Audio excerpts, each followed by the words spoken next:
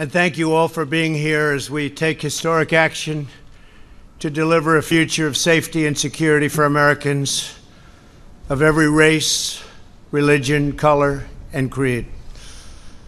We're joined today by law enforcement professionals and community leaders.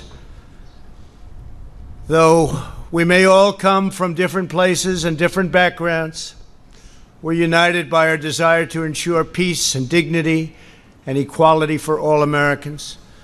I've just concluded a meeting with incredible families, just incredible families that have been through so much. The families of Ahmaud Arbery, Botham Jean, Antoine Rose, Jamel Roberson, Adiana Jefferson, Michael Dean, Darius Tarver, Cameron Lamb, and Everett Palmer. These are incredible people, and it's so sad. Many of these families lost their loved ones in deadly interactions with police.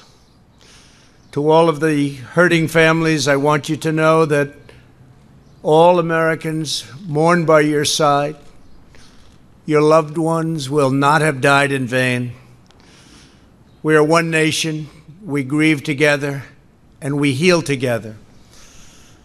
I can never imagine your pain or the depth of your anguish, but I can promise to fight for justice for all of our people.